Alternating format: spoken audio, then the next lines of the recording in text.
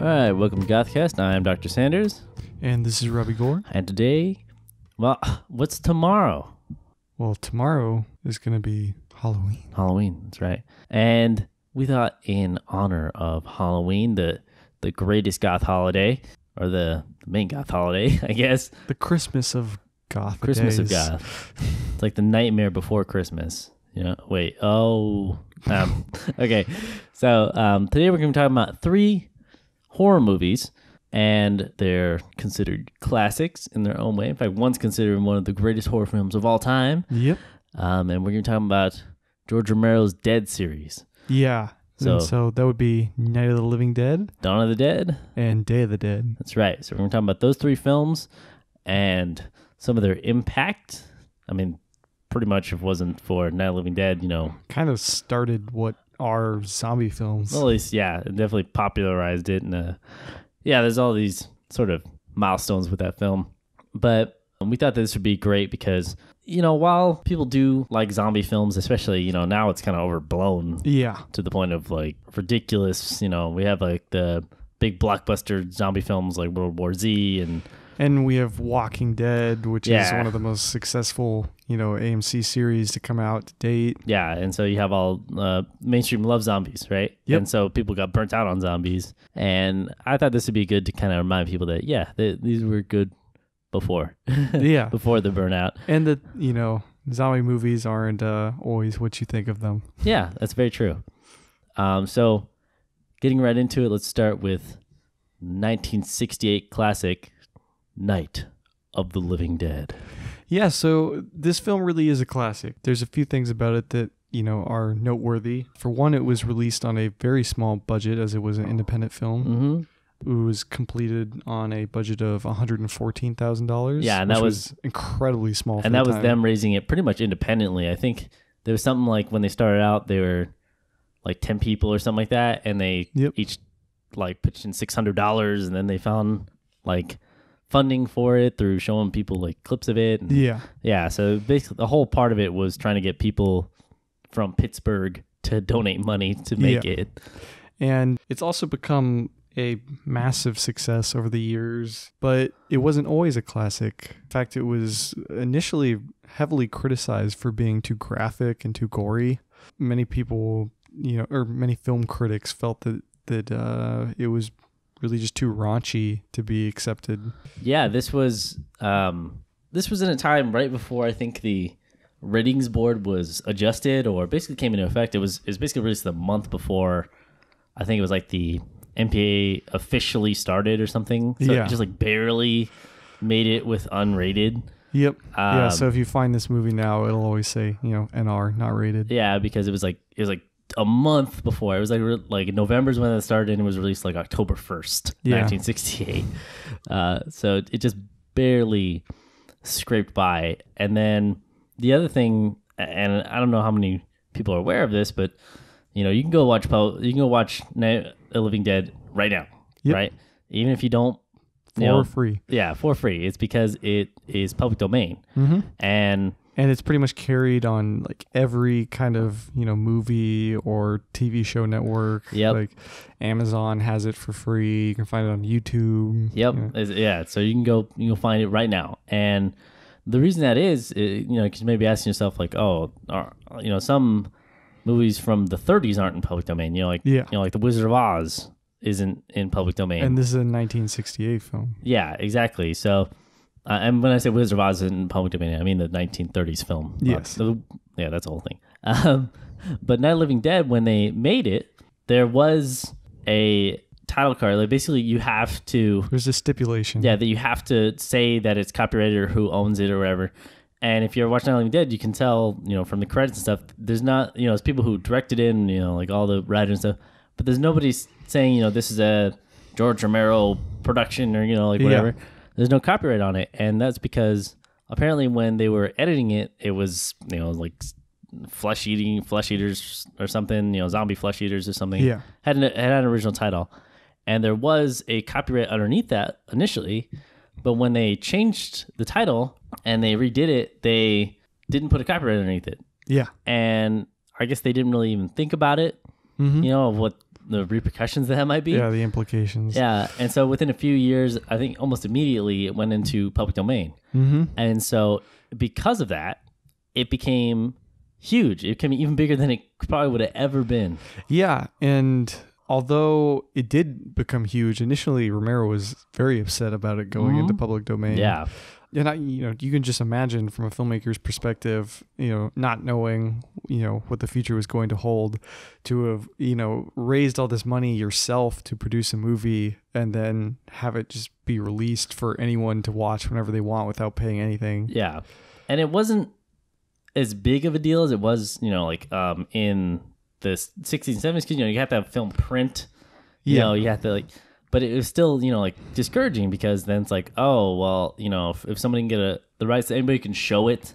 Any theater can show it and just pocket all the money, anything like that. And so, it was it's an accident, right? It's not, it made it so that anyone could easily get their hands on, the movie itself. Basically, if we wanted to do a GothCast DVD of Night of the Living Dead, we could do that. We could release it, Yeah, that's just how it is. And I think there's some rumor that George Romero, especially when it started becoming really popular on VHS, because there were so many VHS and DVD copies, of it. Anyone could print it. Yeah, as you can even look on Amazon, there's so many different versions of it, that. He was kind of bummed out because he didn't get any of that money for that. Yeah, I mean, it was just that's it. I mean, people could just release it. He would see his movie at every movie store in America, but he didn't earn any profit from it. But ultimately, that ended up being a good thing, because it made the movie massively popular, because it pushed it into circulation, and it brought George Romero a level of fame that he might not have received otherwise. And then, he managed to continue his career off of that. Everybody had seen it. Yep. So let's just kind of get into the plot of Night of the Living Dead. So right at the beginning, takes place in Pennsylvania. Yeah. So it takes place in Pennsylvania, and you have Barbara and Johnny. They're going to leave flowers for his father. Yep. Or their father, like brother and sister, right? And so they're going to leave flowers for the father, and it's their annual visit. Yeah, Johnny's complaining that why can't mom be down here, and we just have to do this for her and all stuff. And they're attacked by a man who's just kind of stumbling around he's acting very strange. And Johnny's initially kind of making fun of the whole thing, and he's like, they're coming to get you, Barbara. Yep. Just in case you're wondering where that line was from, that line's been used in everything, but that's where that line is from. So they're attacked, and basically Johnny is killed. Yeah. In a very 60s way. The person throws him against a gravestone and knocks him out. Yeah, and so Barbara runs. Yeah, escapes on foot. And by the way, her name is Barbara, not Barbara. Yeah. Barbara. Not 3-syllable Barbara. Yeah. 2-syllable. It's B-A-R-B-R-A. Yeah, Barbara. But yeah, exactly. I always thought that was so funny. But yeah, she runs and, takes the car and tries to get away, and but nothing works with the car, so she has to walk, or she runs. And so she finds his house, and there's another man there. She's walking around the house and everything, and she doesn't really understand what's happening, why the man is chasing her or anything. Yep. And so this man named Ben shows up. Yep. And he's also fleeing similar creatures. And so he gets in and he barricades the door. He stole this truck from, managed to find this truck because he's like, these things are everywhere, Yep. And he calls them monsters. They don't call them zombies in this film, by the way. Well, and that's kind of an important thing to note about this film, is that it's kind of sets up what is the modern zombie. Yeah. Yet they never referred to anyone as a zombie in this movie. It's Night of the Living Dead, and people are kind of depicted as these creepy, ghoulish creatures, which are similar to what the modern zombie is, but not quite exactly the same thing. Exactly. But this would ultimately lead to the evolution that would bring us the modern zombie. Exactly. So after Ben, kind of barricades the house a little bit, you find out there's a few more people in the house. So you have Harry and Helen Cooper, and then there's their daughter, Karen. You also have this young couple, Tom and Judy, who are the typical teenage couple. Yeah, who look a little bit older than teenagers, if I do say so myself. Yeah, well, it was a little more common back then for yeah. older actors to play younger people. Yeah, exactly. But so there's this. Basically, that's basically the whole plot. I mean, is that they're inside this house. It's essentially, they're trapped in there, and it really where a lot of the plot is in the conversation and the text and the dialogue of this film. Yeah, and seeing the way that the characters handle the situation, and how things kind of just start to dissipate. For one, Barbara starts to kind of lose it a little bit. She's like catatonic. Yeah, and I would say she is very frustrating in this film. Yeah, it's. I know George Romero later was when he did Day of the Dead, he was kind of I gotta kind of apologize for how badly written and how bad my women characters were before. Yep. And Barbara is the perfect example. Especially Ben is trying so hard to. Ben's the most sane character in this situation, and not to say that the other characters aren't acting sanely, but it's an intensely stressful situation, and most people would kind of lose it if they were being chased by the living dead. Yeah. But Ben is able to kind of keep himself together and try to, create some plans, try to, establish some rules of safety for them. Mm-hmm. But everybody's fighting him on everything. No one agrees. They're having massive problems with trying to decide on what to do. Yep. Karen ends up getting bitten by one of the creatures, as they call them. We'll just call them zombies. Yeah. I mean, we know what they are. Yep. And so she's fallen ill as she's, turning, basically. Mm-hmm. And that's Harry's daughter. Yeah. So that's the youngest person in the house. Yep. But yeah, there's it's just this whole dynamic of while it sounds really simple, especially for today, people basically barricading themselves in a house from a zombie invasion. Yeah. That's pretty much what what's considered the first zombie film was all about. Yep. And well, and a lot of this movie is about subtlety. So you have radio broadcasts and television and things that are informing them about what's going on around them, so that they know, other people are being attacked, and there's multiple of these creatures, it's kind of an epidemic. Mm-hmm. And you watch these characters break down as they realize, their safety's been taken from them. They've lived in a world in which they feel that they are protected by the government, but when something arises that the government can't handle, they're left themselves to deal with it. Yeah. And when they themselves are left to deal with it, they don't know what to do. They start fighting. They're violent towards each other. Yeah. In many ways, they're reflections of the zombies themselves. Yeah, I totally agree with that. It's it's just very appropriate that even in the first zombie film, the people who you're you root for people to die. It's already that stereotype of I hate that guy. I want that guy to die. Yep. It's so funny because you have Ben. Ben is obviously the most likable character in this film. Yeah. And Harry is obviously a giant douche. Harry's an asshole. Yeah. And he's just awful. He just won't listen to anything that Ben says. Or anybody. Yeah. He won't even listen to his family. And so he's the first person a horror movie that just turns on everybody, and it's like the guy who grabs the first guy who grabs the gun in a horror movie and points it at the people while they're escaping from zombies. It's just totally ridiculous. Yeah, I think that's the strongest thing about this movie is the characters.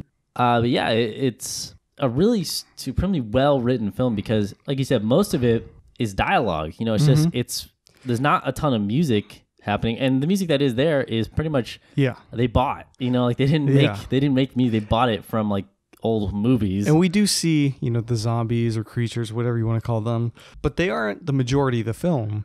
The majority of the film is spent within, the house, within deciding the cellar. what to do. Yeah. And it's really more of a story about what people do in a situation of panic, and so this obviously inspired many movies that were to come. We're trapped in this facility. We're trapped in this cabin. We're trapped in this house. We're trapped in. Just you name it. We're trapped in space. But I will say a lot of movies do follow this plot, but not as many of them do it as subtly or as, nuanced. But one movie that does come to mind is 13 Cloverfield Lane. It kind of reminds me of this in the way that, it mostly revolves around the dialogue, and you don't really spend time, looking at the creatures. And that's why people were mad, because it was called Cloverfield. Yeah, I totally agree with that, though. Yeah. But this is just like, it is really subtle. It's, if you've never seen Night of the Living Dead, and I get it, like, people don't like going back and watching black and white films. Yeah, you have to be prepared for, a slower paced film. And this isn't really that short of a film. No, it's not. I think it's close to 2 hours. I think so. I think in the cuts that a lot of the cuts you can find out there. Like I said, because of public domain, people cut it up a lot. Yeah. Like there's some versions that are way shorter, some versions that are a little bit longer. I think the digitally remastered one's like about 2 hours, something like that. Yeah, and it feels pretty long. Yeah. But actually, I think one of the things that's funny about this movie is they actually try to have an explanation for the zombies, but George Romero has gone on record saying that they don't actually know what they're talking about. Like, there's like this whole subplot of like, oh, is it radiation and all stuff. He's like, they don't know. Like, he's like, nobody really knows. Yeah. And well, I could see him wanting to write it as, them trying to explain it but not really knowing. But it would have been nice if that was developed a bit more. Yeah. Because I could definitely see the government being like, oh yeah, this is a radiation outbreak, because they don't want people to freak out at the thought that there might be something supernatural going on, or something that can't be explained by science. Yeah. I want to say something about the zombies, even though all the creatures in here are just basic zombies. Yep. I do want to say I miss the time when there was memorable zombies. Yeah. Like I'd like the fact that pretty much all the zombies in this, and it's because they had so few extras. Mm-hmm. So they had they have like the main zombie guy. Yeah. I really like that. In fact, inside of all these movies, we're going to see that there's like a kind of main or unique zombie that has kind of become memorable. Yeah. And I like that the zombie in this has become memorable. And he, is a good actor. Yep. For the undead, I guess. And I really like the makeup for the zombies, because it does kind of leave it in this weird place where, obviously they're alluding at the idea that they're zombies, but it's not specific. And the makeup isn't specific either. They're ghoulish looking, but we don't know, are they zombies? Are they diseased? Yeah. Are they demons? Like, what are they? Yeah, pretty much the only difference between the zombies and the humans is that they have makeup that makes their facial features more defined. Yeah. Like, it makes them look a little more gaunt, but that's pretty much it. Mm-hmm. And I think one of the most interesting things about this film is we later see that Barbara's brother is among the zombies. Yeah, Johnny. Yeah. And so it adds that element of terror to it, that it's not just that they're killing you, they're turning you into them. Dun, dun, dun. Oh my gosh. I totally agree that that's one of the scarier things about this movie. Yep. Especially for the time, it's like, oh my gosh. But yeah, I think it does not have a happy ending, though, for those of you who are looking for that. Yeah. Okay. Spoilers on a 1968 public domain film.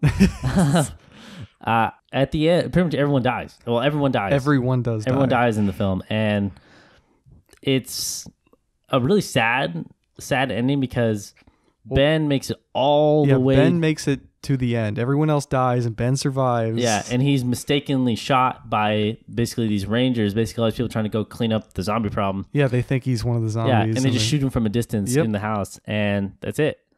That's the end of the film, and it sucks. But it's almost kind of a beautiful ending, because it's so realistic and representative of what would actually happen. Yeah. You would have someone... tell me that wouldn't happen today? That would completely happen today. If people are, freaking out and there's some kind of epidemic, and you think that you're in danger and you see someone who could potentially be a threat, people shoot first and ask questions later. That's absolutely true. And I know, I guess I'll talk about this. And I know this was a huge issue at the time, because Ben is played by an African-American actor, and people thought that it was, obviously a comment on critique. Yeah, on racism and all this stuff. And Martin, when the movie was released, I think George Romero said right when they were going to, like they just finished editing it. Yeah. And they were in the car with the print. They got news that Martin Luther King had been shot, right? And they're like, oh man, this is going to become, this may be something. And a lot of people tried to put the commentary, like say that like, that this is a critique, having a black man shot by rednecks at the end and all stuff. And George Romero and everyone involved with the film, all the actors, everyone has said that's not true. They said, we just cast him because he was the best actor. Yeah. And he is. He's amazing in this film. He's really, really good. Yeah. It wasn't their intention to create a social critique of, African Americans in, society and their persecution. Yeah. However, nonetheless, it was certainly received that way, and it definitely was. And it remains relevant if you look at it in that regard. Yeah, and people still comment on how it was like the first, I think it's one of the first films to have a black male lead. Yep. And, that's great, but it's so funny because of where they came from. They were just like, they didn't even think about it. And especially, but because of the fact that the film broke into basically the mainstream and has been around for so long, that's when it became a problem. To nobody making the film was this an issue. Yeah. When they were editing it, they didn't think about that. But then it became this huge issue. Yeah. And that's very indicative of very similar situations with many different, filmmakers and writers. You've put out pieces of work and then people, obviously spend time doing, analysis of the film or, book or whatever is released. And they come up with their own theories about, what is trying to be represented or, shown by this piece of art. And, authors often don't think about, social implications when they're writing. Sometimes they just sit down and write. And sometimes you get a piece that, brings to light social issues, but it's not necessarily intentional. Yeah, exactly.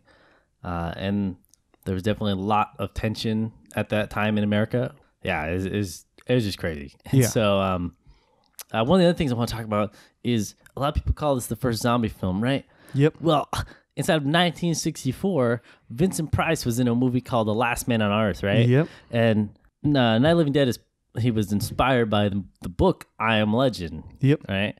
And you guys have seen the Will Smith movie probably. Yeah, but, which is... Yeah, it's terrible. Yeah. But then Vincent Price has starred in The Last Man on Earth, which is an adaptation of I Am Legend, right? Yep. And there's people who stumble around at night going, rah, but they talk. They go like, they call the guy's name, but they're called vampires. In I Am Legend, the book itself, they were originally vampires. Yeah. But if you see Last Man on Earth, it's like the exact same thing, but 4 years earlier. It's like a man barricaded in his house, like trying to find hell. It's like, I don't know. It's such a good movie, by the way. We're probably going to talk about that eventually. Yeah.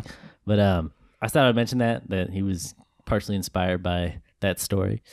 But yeah, if you want to get Night of the Living Dead, there's a lot of different versions of it. So I really recommend doing your research on which versions. If you want to see it in color, now there is a version I recommend for color. I know people are like, oh, I can't, like I only have to watch in black. That's the only way to watch Night of the Living Dead is black and white. Yeah. Some people just can't stand black and white. It's really sad. I know. I do like both versions of the film. I think I personally like the black and white version a little bit more. Well, I really like the black and white version because I basically watched the black and white version all the way up until I basically watched it for this episode. Yeah. I had never seen it in color because I was like, like.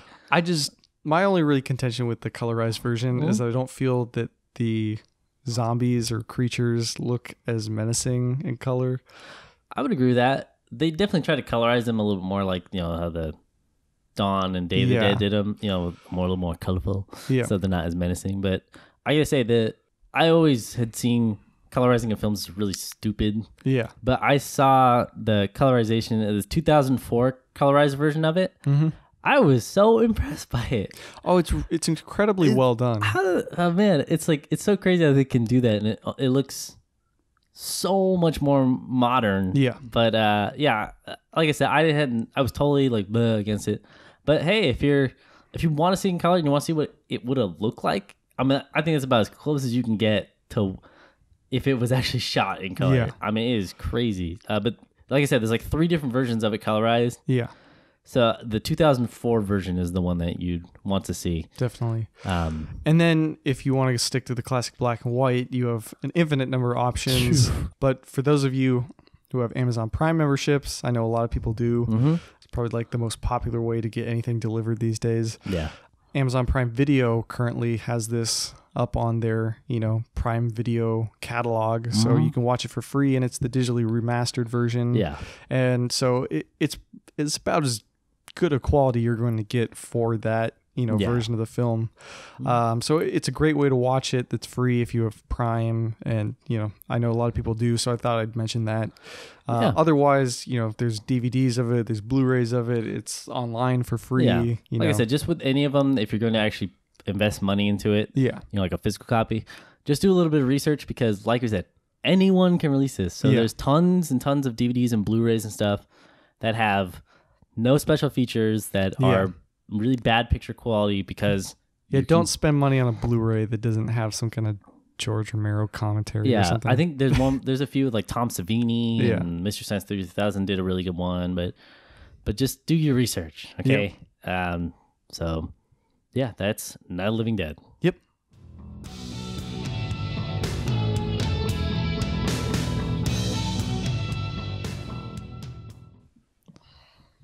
All right, now welcome to recent interesting goth stuff, aka Riggs. Yeah, and today we have, I don't know, 2 weird stories. At least I think that they're weird, but they always are weird. So yeah, one of the things is that Rob Zombie keeps having to basically clarify with people who, I guess there was some sort of crowdfunding for his movie 31. Yeah, and so he keeps on having to post, because people keep saying like, oh, well, the movie's out and I haven't got my Blu-ray or my DVD yet. And I guess it's supposed to be like signed or something. And he's said a whole bunch of times like, no, the movie will be released, and then like later it'll be a thing. But he posted it again, and I guess people keep just getting really mad at him. But here's his response to all that going on right now. It just keeps continuing. The more reviews and stuff for 31 come out, everybody keeps complaining more and more to him. He goes, for everyone complaining about not getting their DVD/Blu-ray yet, they do not exist.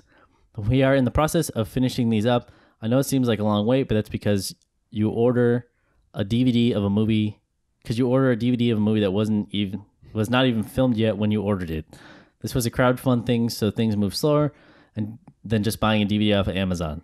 So everyone's saying they got ripped. You were ripped. Well, you were not. You'll get what you order, but the Blu-ray/DVD is the last thing to be shipped. I hope this answers your questions. The only items left are signed scripts, which are just back from the print and shipping this week. Everything else has been sent. So I know he's been like having to clarify that a lot. Yep. And it's, of course, just like every horror movie, his thing's been getting mixed reviews. Yeah.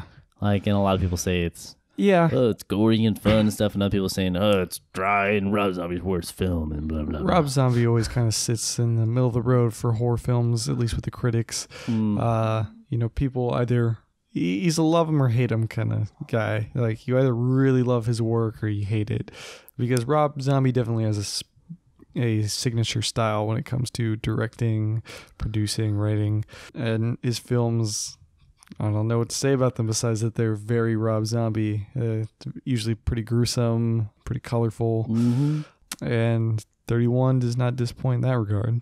Yeah. However, people will often critique them for not being, really the same things that they critique all horror films for not being as deep as they could be and things like that. I don't know. I think movies are okay for what they are. Oh yeah, by the way, he was also talking about the House of Thousand Corpses. Everybody was wants him to do like an extended cut, because he always talks about how much was cut out of that film. I filmed all these scenes, they were cut, and this was cut. And he's like, no, all that footage is lost, so it's never happening. Yeah. That's funny. Just like, nope, it's not happening. I know that John Carpenter has criticized him before because he did the Halloween remakes. Yeah. And he was like, oh. Oh, I could imagine John Carpenter awful. would be pissed off. John Carpenter just gets mad about everything, though. I know. But John Carpenter's so good. He is, but he's directed some really bad movies. I know. Was that one Ghosts of Mars or something? But they're bad in a magical way. Not the new, no, some of them are not. Yes, there are some that are bad in a magical way. They Live is a perfect example. That movie's like really freaking weird, but it's such a good movie. That's like a 5-minute like uncut fight scene. So weird. But yeah, I know he criticized him like using the music all the time and then giving him backstory. Yeah. Like more backstory. He was like, oh, I just thought that was so unnecessary. He should be like he should be a magical creature that just kills everybody and stuff. And But it's like, let him make the adaptation he wants to make. yeah. Well, that's Rob Zombie. Yeah. In other news, kind of pertaining to, the episode we did today, kind of stumbled across something I didn't expect to see on the internet. Yeah. I really want it, although I don't know if I'm willing to spend the money on it. Huh? But on Fangoria right now, you can get a George Romero plushie. What's that have to do with what we're talking about? We have just reviewed 3 George Romero films. I don't remember that. When did that happen? I would say something about 5-10 minutes ago. Not recall. But okay, I'll take your word for it. Okay. But yeah, it's pretty hilarious and awesome. You got George Romero, looking like he normally does, with his vest and his glasses, but he's all kind of like spattered with blood. Looks like he just walked off the set of a horror film. George Romero could probably kill somebody and get away with it because they would just be like, yeah, it's for a movie. And when the cops pull him over, George Romero. For anyone who's interested in buying it, it is $60, so it's a pretty steep price. Jesus. But I don't know when you're ever going to see a George Romero plushie again. Come on, people, one do with it. That much detail. Do it, people. So I don't know. I might consider getting it. That's interesting. For them, yeah. For those of you who are fans of George Romero, might be something worth checking out. Yeah, that's some recent Guth stuff. Everybody's mad at Rob Zombie, and everybody loves George Romero. Yep. Kind of. All right.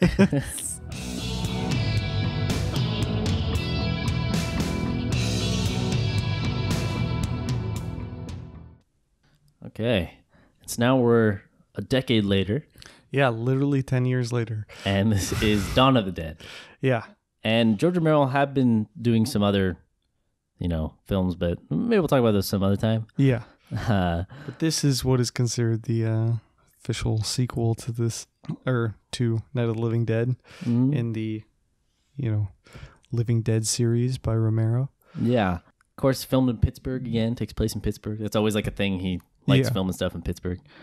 And this is, a lot of people like to say this is like a direct sequel to Night of the Living Dead in that zombies are now taking over the world. Yeah, I wouldn't call it a direct sequel. It is perhaps the official sequel. Yeah, well, it's part of the same series. Yeah. And yeah, it seems like it kind of takes off where that, it's like, oh, there's like a small cluster of zombies in the first film. And then this is like, the world is becoming infected with zombies. I will say with it being released 10 years later, it does work in the sense that it does seem like this movie could take place 10 years after the last film. Yeah, but this is to the point of where people are, there's still, the outbreak is new, and so people are guarding their family members who are zombies and stuff, but teams are being sent in to exterminate them. Yeah, this movie focuses heavily on the military aspect of how the U.S. government would deal with this situation. Yeah, especially the beginning. It's all about, the SWAT team going in and basically clearing out these zombies from families who are can't let go of them because, oh, it's my brother. It's not a zombie, even though he's, they're attacking people and killing them and stuff. Yep. Yeah. But the main plot is that, zombies taking over the world, and you have this group of people. So you have Steven, Flyboy, Francine, Steven and Francine, they're basically, work at this news station. I think Steven's like a weather chopper guy or something. But they're trying to get out of, trying to escape and find their own little haven away from everybody, trying to steal the chopper. And then get out. And then you have Peter and Roger. Who are these SWAT team members who are sent in to exterminate all the zombies, regardless of if the family members are there or not. And eventually they all meet, and then the four of them together. Yeah, the four of them end up flying into this mall.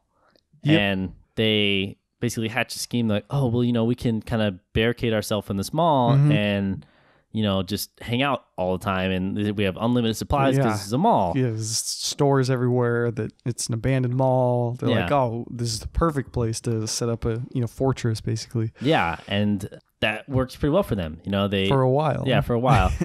And unfortunately, when they're trying to barricade the mall, one of them gets bitten. So it's like Roger, and it's kind of on a well, what happens if you get bit? sort of thing. Yeah. Like it's not really stated, but it's like it's heavily implied. Like, oh, okay, like I'm gonna off myself if I become a zombie or something. Yep. And so that's basically the big setup is them trying to get them all cleared out and kind of dealing with that crisis just so they could have their own little haven. Yeah. And let me say a lot more zombies in this one. Yep. And they have the trademark blue face. Yeah, so this is what is considered the classic Romero zombie. Yeah. And one of the biggest reasons for the blue look to it is that It's actually a mistake. Yeah, they were trying to mix in like gray, and Tom Savini, who was doing the makeup. Yep. I think he didn't mix it correctly, and so they ended up with this kind of blue thing. He's like, oh, I like that. And for those of you who don't know Tom Savini, he did direct the Night of the Living Dead 1990 film. Mm-hmm. He's done tons and tons and tons of other films. I mean, just go look at his IMDb credits or something, if you want to see. He was going to be doing the makeup for Night of the Living Dead. Yeah. But he had to enlist in the army. I think he got drafted. Mm-hmm. And so there was this whole thing of like, oh, he ended up making one of the most signature things of the blue zombie. Like there's such a reference thing in so many zombies, until now where it's like everything's hyper realistic. Yeah. I will say, unfortunately, there are like versions of this film that I've seen now where, they've gone back and kind of recolor graded the film so that the zombies look more green than they do blue. Yeah, that's unfortunate. Yeah. And most of the older prints I've seen, they're pretty freaking blue. And George Romero even complained like, oh, it's so blue. But yeah, I think that the look of this film is pretty great. I really like it. Yeah.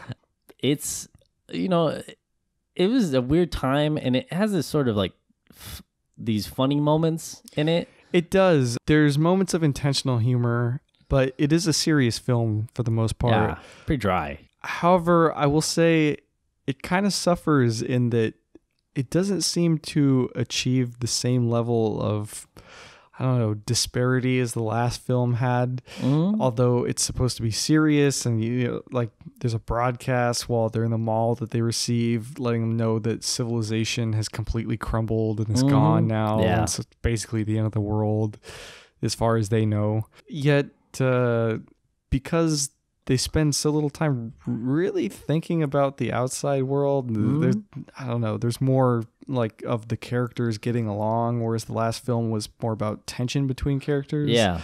It just doesn't have as much suspense to it, I feel. I really agree with that. And I think that's because, they don't have as much to worry about once they get the zombies out. Yeah.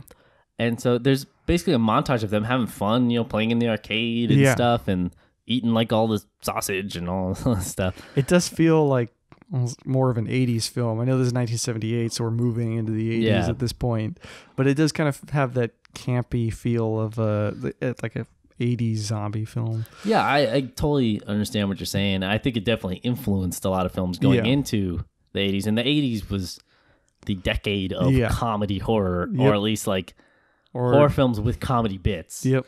And are lighthearted moments, and I think that this definitely influenced that, because if you look at what were the biggest films before this, one of the biggest ones that everyone cites was The Exorcist, which I think was 1975, and horror kind of taking the supernatural turn to it, and with Dawn of the Dead going back to the sort of basic zombie thing, and kind of switching the formula up a little bit, I think it really did set the formula for the 80s.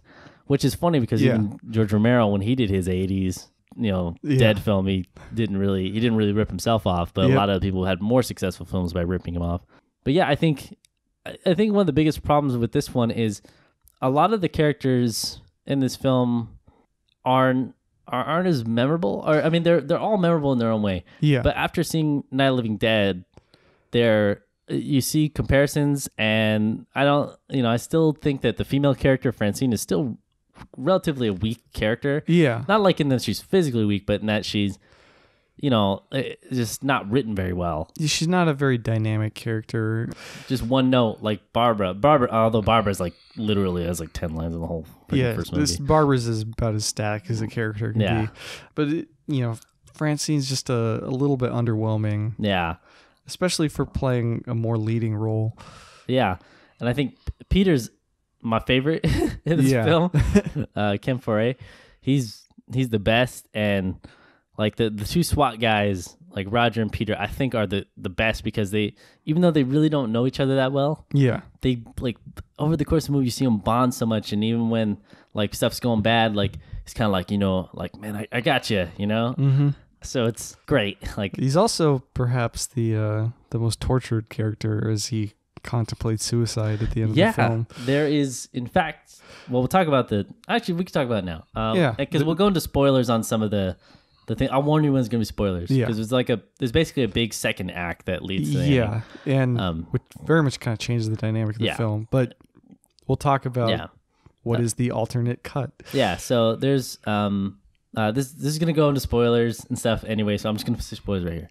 So one of the things that happens in the film is that these bikers come in and like take over the mall near the end, and that's what ends up them having to take the helicopter and leave. Yeah, and that I've always found that a little bit strange because the most menacing figures in this film are the bikers and not the zombies, which is the center of the whole film. Yeah. So I don't understand why they would make the main villainous thing. I mean, just like Night of the Living Dead, the scariest people are the humans, right? But I get it's different though. In this one, yes. I think it's stupid how they find him though. They find because they're trying to teach Francine how to fly the helicopter. Yeah. And so one of the bikers sees the helicopter, and then falls all the way back to the mall, and somehow avoids the giant crowd of zombies. It's a little cheesy that a biker gang is fighting them in a mall. I agree. That's like that. I agree.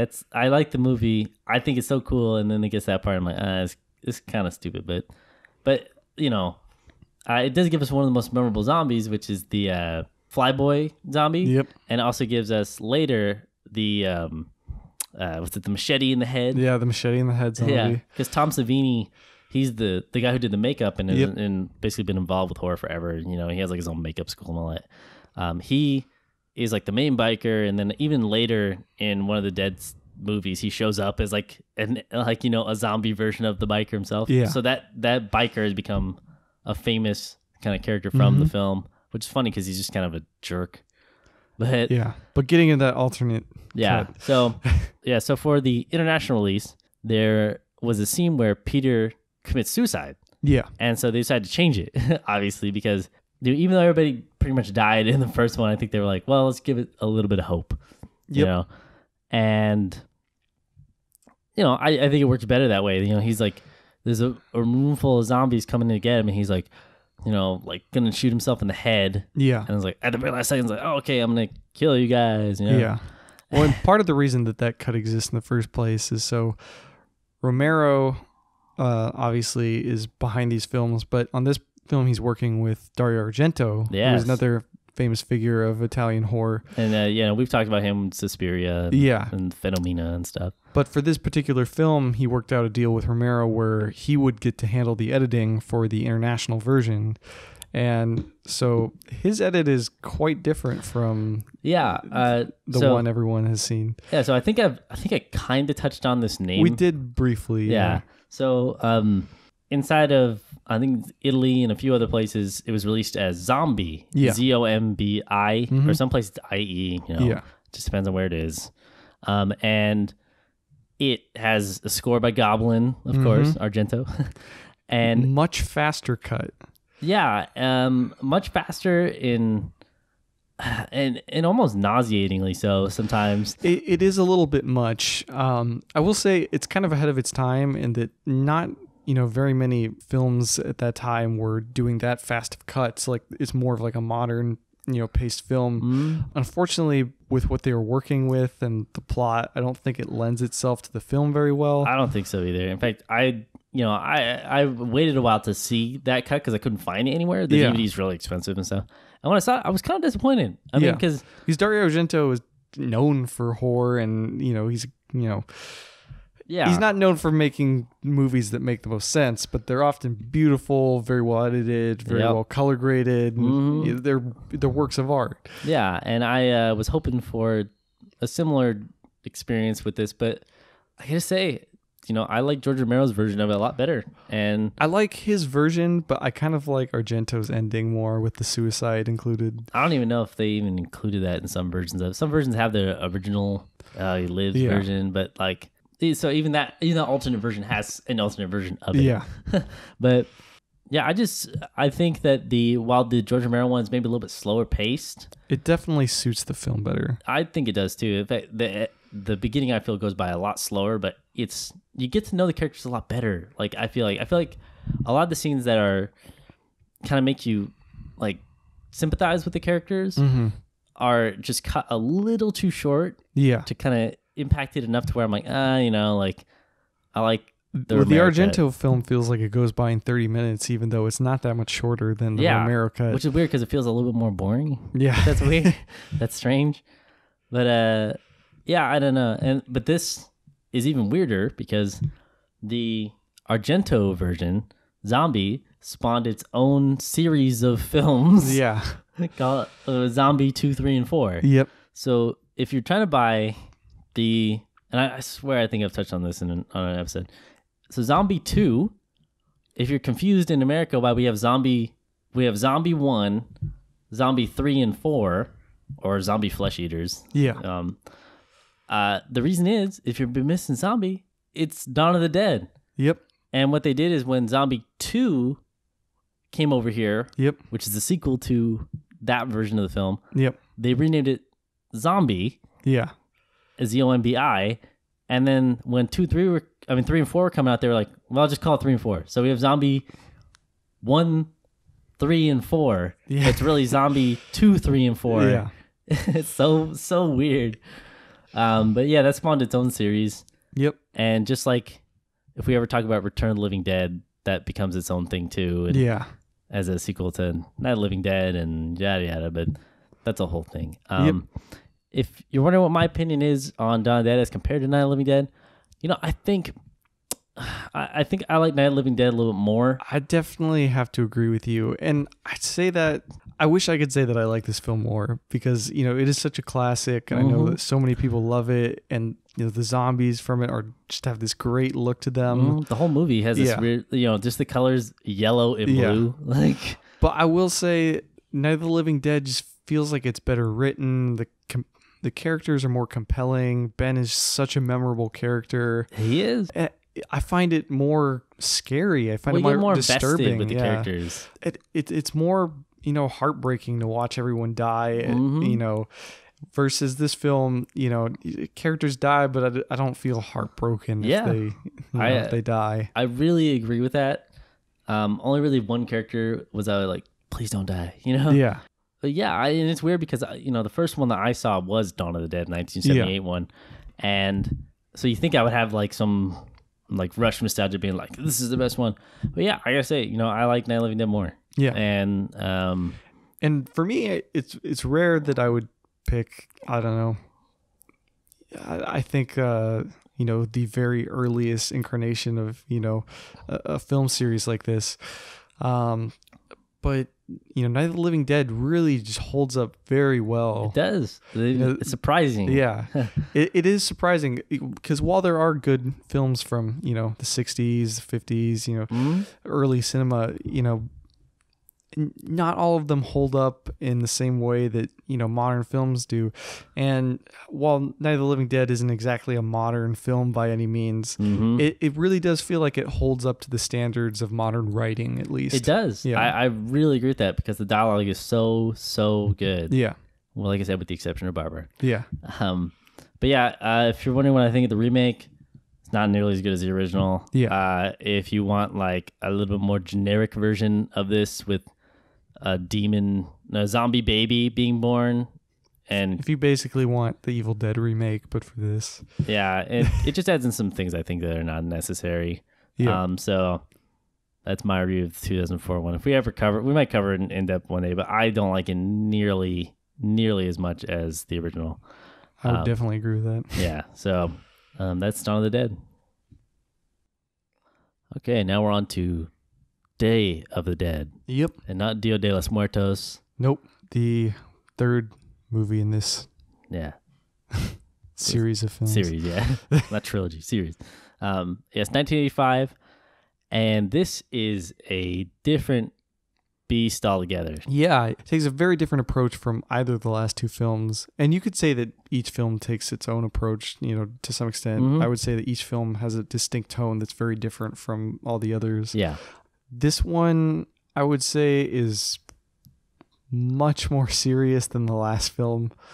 Absolutely. Yeah. It's on par with being as serious as Night of the Living Dead, but definitely has a different tone than Night of the Living Dead. Absolutely. Basically, Night of the Living Dead and Dawn of the Dead were successes in the box office, especially for the budget. This got a very mixed critical reaction. Yeah. And while it did make money, it wasn't as seen as successful or as good as the previous ones.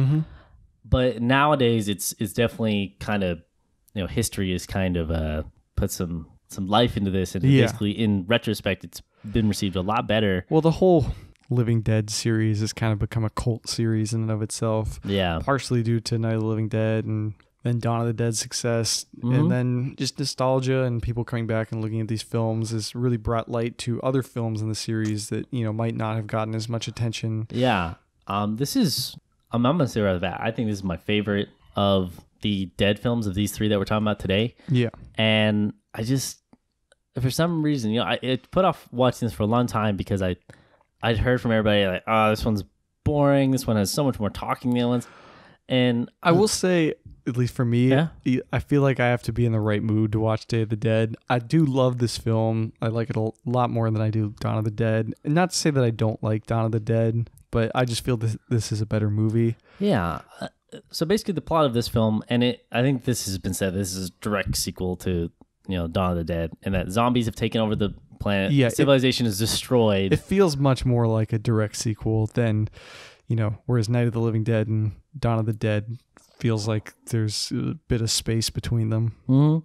So basically there's this group of people who are living in this bunker. Yeah. And they go and scour the cities trying to find if anybody's alive or anything. They CB radio people. And there's two groups of people in here. There's the scientists and there's the military. The military was supposed to make sure that the scientists could figure out how to solve the zombie problem. Yeah. But as the story progresses, there's a bit of tension that builds between the scientists and the military. Yeah, basically right at the beginning of the film, they say that, Major Cooper has died. Yeah. And so as a result of that, you have Captain Henry Rhodes, or Rhodes, as they call him in the film, who's taken over the military portion of this operation, and he's an asshole. 80s jerk. He's the quintessential 80s guy who you're like, how the heck are you going to die? Yep. You could just feel it coming on. But the main character is Sarah in this film. And she's probably the strongest, female lead that Romero's written thus far. Yeah, and I love her. She's great in this film. She's awesome. She's all the other dudes are breaking, Miguel and stuff. One of the soldiers breaking down and Rhodes God, being. Miguel's so annoying in this film. I know, he's really annoying. But Sarah's the tough, almost like Aliens or something, where she's just kicking butt and taking names, even though she's a scientist though. Yep.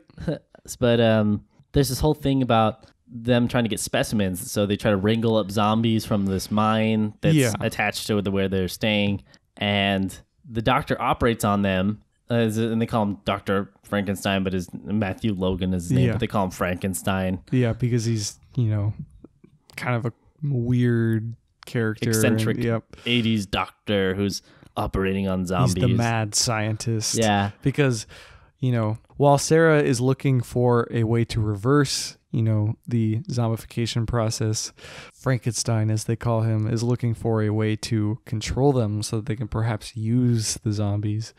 Exactly. And it's not working that well. By the, throughout the movie, he shows there's one zombie called Bub. Yep. And the most, like I said, memorable zombie from a movie. Isn't that crazy? Think that a zombie could be memorable in a movie? But yeah, this is zombie Bub who's trying to basically train and see if he can remember what it was like to be human. So he gives him a razor. Yeah. And he sees that he can remember shaving. Yeah. He shows signs of being able to remember aspects of humanity. He can tell that he was in the military, and he gives him a handgun and sees if he can use it, and he like remembers how to load and like shoot a gun. Dismember the gun, and and Bub is a great character, and I love him. He's so lovable. Yeah. Even though he would rip my head open and eat my brains. But isn't that really any is. relationship? Isn't that all you can really hope for? I definitely have to agree with you. Watching Bub and seeing Frankenstein work with them, you really kind of develop a certain level of sympathy for Bub. Yeah, especially with Rhodes being such a douche all the time. I know. And he's gonna shoot Bubs at one point, and Frankenstein's like, no, don't. No, like, you must not do this. Like, watch what he can do. I know. It's crazy. Yeah, but the whole breakdown in communication, like everyone, it's hard to describe the tone of this film. It is very unique, and it is kind of, I don't know, you can almost view it as an analysis of what would happen, again, kind of like Night of the Living Dead, where except in this situation it's the military and the scientists who are working together, and there is a breakdown in communications. Obviously people are fighting because they're scared, they don't know how long they're going to live, and if they should even be spending resources on trying to find a solution. The military would rather just kill the zombies, and the scientists think that that's wasteful, and that's just going to lead to us dying eventually. But the military doesn't see any progress from the science, so they don't see the point in funding it anymore. Yep. Well, that's the whole thing is, and they bring it up because when they started this whole thing, they're like, oh, it's basically thrown together. They don't have the proper research equipment. They don't. Yeah, they don't mentioned even have that that much weapons. Mission was put together in a few days or something. Yeah, exactly. And it's this whole thing of like, the people are threatening them, like the military threatening them, like, oh well, if you don't show us some progress, then we're just gonna get out of here. And Frankenstein, the doctor's like, well, where are you gonna go? He's like, yep, there is nowhere to go. Like, and it's like, that is one of the most compelling dialogues I will say in the movie. Yeah, is when Rhodes basically threatening to kill Sarah, and if she won't sit down for the meeting, which she views as pointless, and Frankenstein walks in late, and is like, oh, where's the food at? And everybody's like, what the hell? Yeah. And the military's just like, we're through with this. There's no point in funding this. You guys have been wasting our times. We're just gonna leave you guys here and kill the zombies. And Frankenstein's just like, how? Where are you gonna go? Yeah, he's like, if you could have shot him all in the head, you would have done that by now. Yep. He's like, it's pointless now. It's too many. Yep. It's really interesting.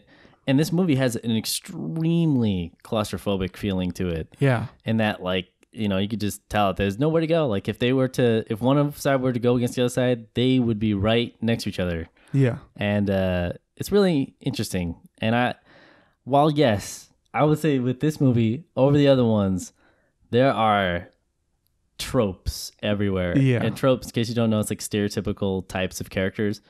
We have the yeehaw military America characters. Yep. We have the jerk military dude who's like, well, I would shoot them all, and we have the crazy eccentric scientist. We have the two pilots are kind of offensive stereotypes of like a drunk Irishman. We have the very altruistic scientist lead. Yeah.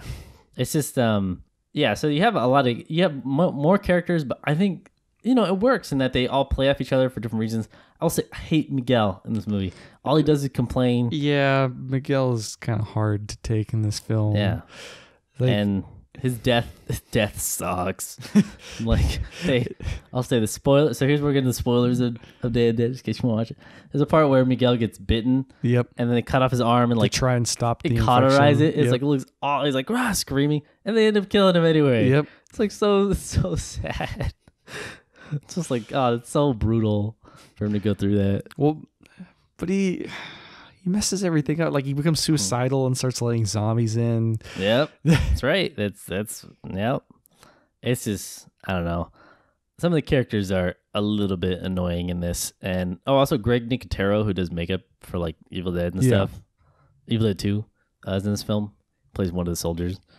But I will say that when Rhodes finally gets it, he's got the best death ever. Yep. He's ripped in half by the zombies, and they're pulling out his organs, and he goes, choke on him, choke on him. Like, Yep.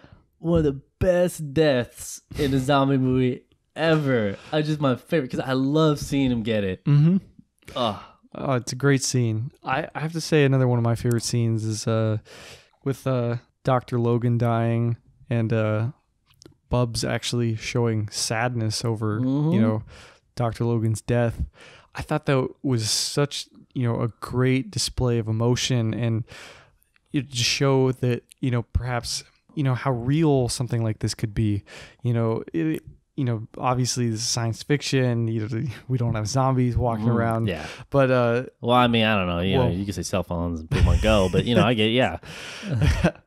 But it really shows, how hard it would be to deal with this, to think about the fact that these, creatures were human and perhaps still are human, because in some way, yeah. You have Bubs who can remember things about being human, and even after everyone thinks that they have no remorse at all for any of their actions, he feels sadness again. Yeah. Bub, I gotta say, the guy who, I forget what the guy's name is who played Bub, but that is such a good acting job. Yeah. Essentially a guy who can only go, mama, or and is in full makeup, and he completely expresses all this emotion with his hands, with his body language and his eyes. And it's great. I think best character in the film. I would definitely agree. And Sarah's the best written female that George Romero's ever done. Yep. But yeah, I really, really enjoy Day of the Dead. Super depressing. Yeah. In its own way. I mean, all his films are kind of meant to be depressing in the end, but this is just has a very super dark tone. There is a lot of talking. I'll say a lot of meetings, and stuff like that. It does have perhaps maybe a happier ending than the other two films. A little bit. I would say it's a little bit happier ending, but yeah, the rest of the film though is much more dark than the other. Yeah, and I'm not surprised that it has people either have a love it or hate it thing for it. Some people it really is awful, and some people this is the best one. I will say, at least in my opinion, it does feel a little slow for me at times. I do think it's a great film.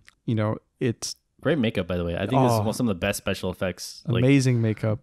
But I do have to be in the mood for this movie. I do have to be willing to sit down and put in the time for it. Yeah. Whereas for me, I can kind of, it's probably different for most people. I don't think most people can just throw on Night of the Living Dead, but I can. I can just throw it on and watch it. And I always, can always watch that. But this movie requires a certain level of focus for me. Definitely. But I definitely think it's worth it because it's a really good film. Yeah, I think so too. I think if you are in the mood for a zombie film that's a little bit different, not just, some teenagers running from them or, like a SWAT team going in, like they all are nowadays. I think that this is, a film that explores a few different things that zombie movies don't explore at all anymore. Yep. So, yeah, that's what I'd say about Dated. I think it might be my favorite. Mine is Night of the Living Dead, and this is definitely my second. Dawn of the Dead, unfortunately, is my third favorite. We can go visit that mall, by the way. I'm pretty sure the mall in Dawn of the Dead is still open. Yeah. I'm pretty sure. We should do that one day. I know it was getting ready to close. Maybe closed now, but I know that at one point it was still open, and it still had kind of the same look a little bit. Yeah.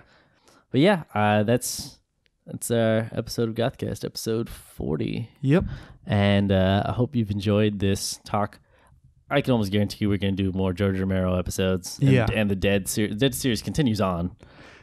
So we'll definitely be doing more Romero and more Argento as well. Yeah. So you can be expecting that at some point. And so this episode has been brought to you in part by The Belfry. The Belfry is a podcast network where you can find pretty much anything you're looking for, whether you're a veteran of the Gothic community or someone who's new and kind of trying to get into things. They have, of course, links to blogs and YouTube channels, but it's primarily a podcast network. And so you can find our podcast on there, as well as Cemetery Confessions and The Requiem and Horror Addicts and various other podcasts. But it's a really good resource for people in the Gothic community. Yeah. And of course, if you want to find anything related to us, you can search on Facebook, Tumblr, and Instagram. All just GothCast. GothCast, GothCast. If you want to find our Twitter, that's _GothCast_. If you want to find everything under the sun relating to GothCast, it's all aggregated on our website, which is GothCastRadio.com. That's GothCastradio.com. No www, because why would we do that? It's too many W's. Yep. And of course, if you want to get a hold of us by email, you can contact us at gothcastradio@gmail.com. Yeah, and we're always happy to respond to comments, requests. Anything. Yeah, pretty much. If you would just want to say hello, we'll pretty much respond to it, or at least try to. Exactly. And of course, remember on this day of days for Halloween to be safe and to stay spooky. Yep.